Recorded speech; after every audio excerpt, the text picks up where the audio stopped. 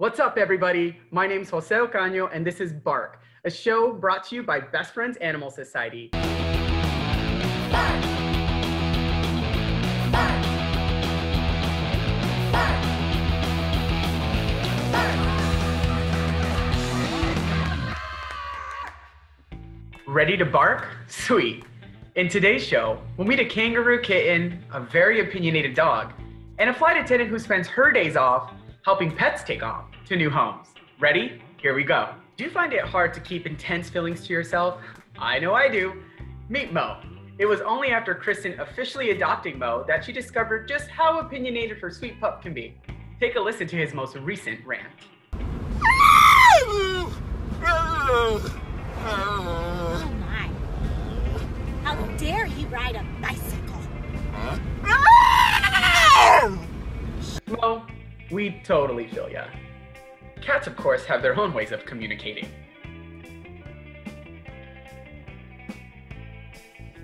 The kitten actually emailed me and requested to change the name of this show to get ready for it, Meow.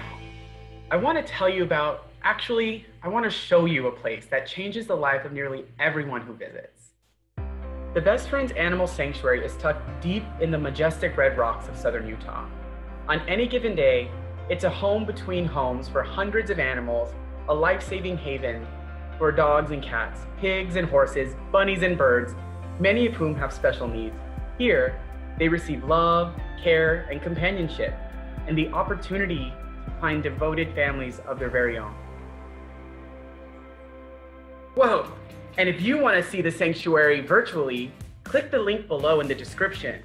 Ooh, kitty! Come here, kitty! The sanctuary is an amazing place. The only thing more inspiring are the animals who live there. Meet Rad. Not only is she the go-to pup when it comes to helping shy dogs come out of their shell, her mouth-eye coordination is on point. Hi everyone, I'm Jana.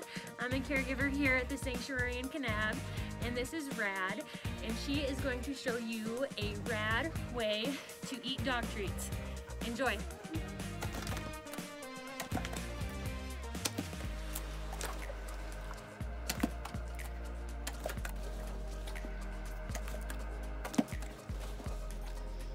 Ten.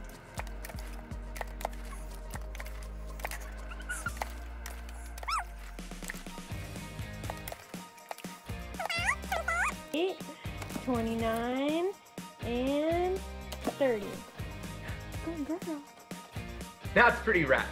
I could use 30 treats right about now too. Ow, ow. I did it!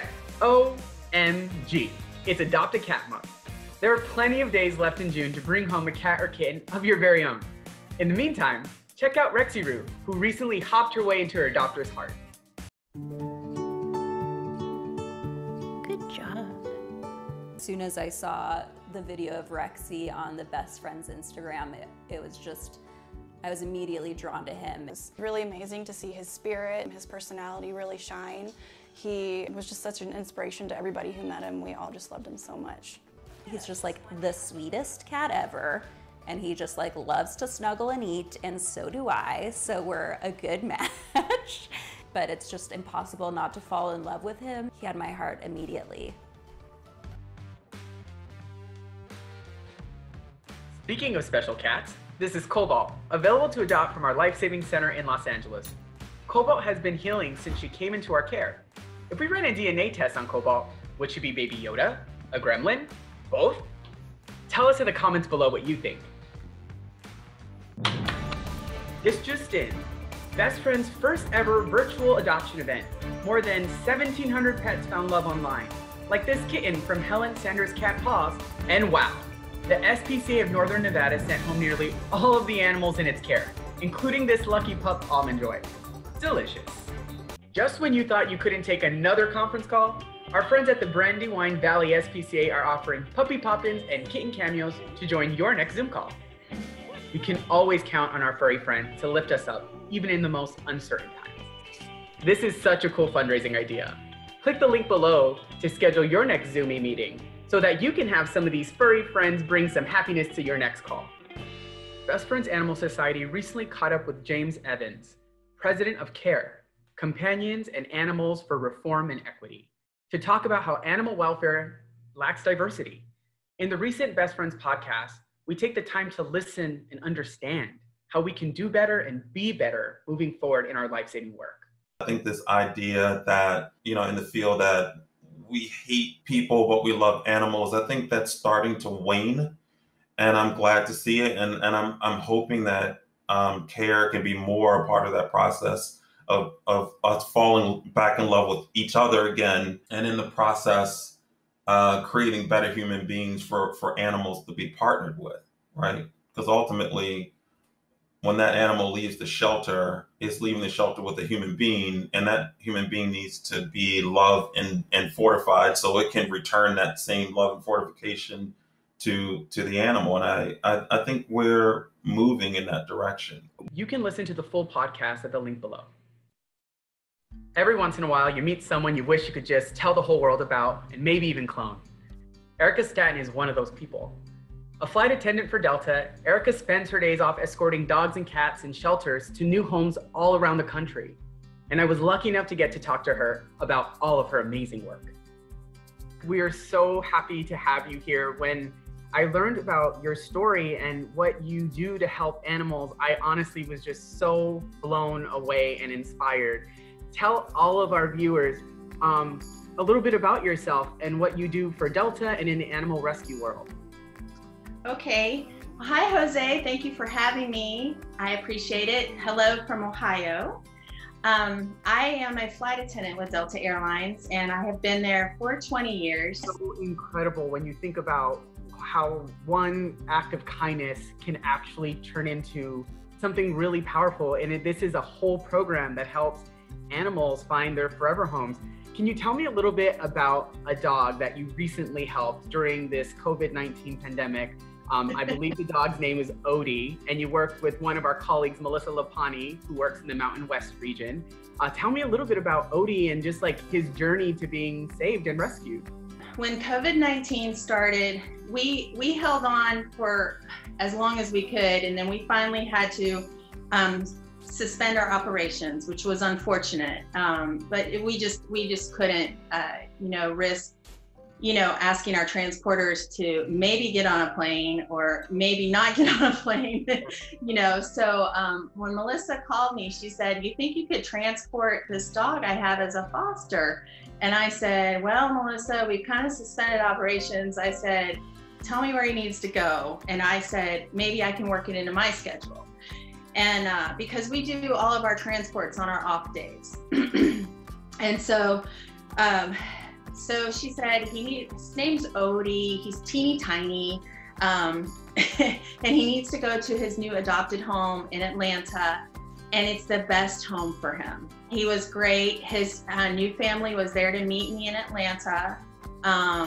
They were very excited. I could tell that he went to the most wonderful home. They were very excited to get him. And that is probably the most important thing to probably any of us transporters, is that it's so exciting to be able to see, even if it's just you're transporting them to a rescue, it's so excited to see people that are excited to have new family members. And that was important to me. Such a beautiful thing. And it really is powerful how quickly we can build these bonds and connections with animals. And I'm just really inspired and blown away that in the midst of this pandemic, you lied to Salt Lake City to stay the night to pick up this pup and then transport him to Atlanta.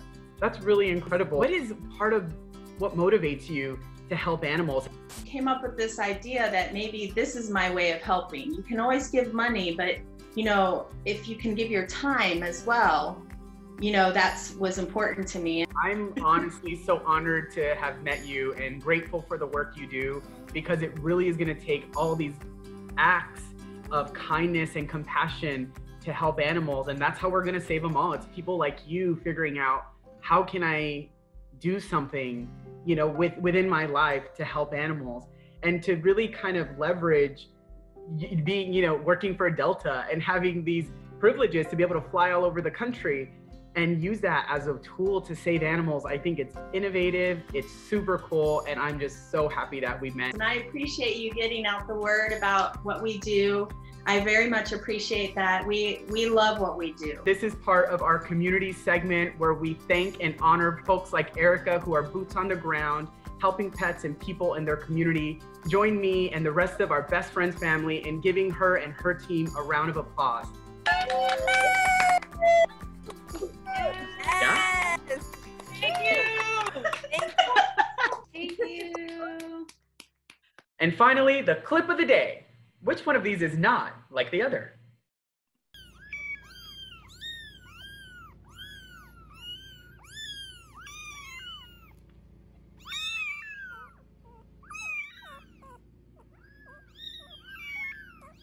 All right, thanks for barking with us. We leave you with the song called Rescue Dog Day 10 Rivers by the Suitcase Junket, and a message from our friend Matt on how rescue pets inspired him to write this song. So until next time, be nice to each other and make good choices. Hey Jose, Matt here from the Suitcase Junket. Thanks for taking the time to talk. Ever since we adopted this little hound about 10 years ago, we've been really passionate about trying to rescue dogs and keep them in our lives. And this is our new friend Vinny here, who's new to the family. The song 10 Rivers that goes along with this video is sort of about finding your home and getting there, what it takes to get there. Hey, leave it, good girl. So yeah, hope you enjoy it, and thanks for taking the time.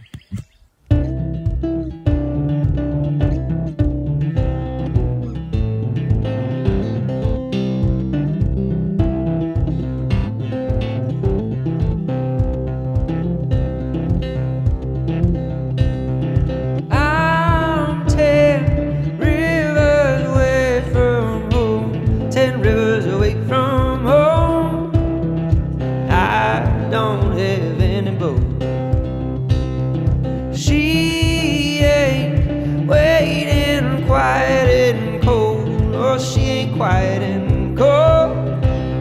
No, she's keeping warm, I know.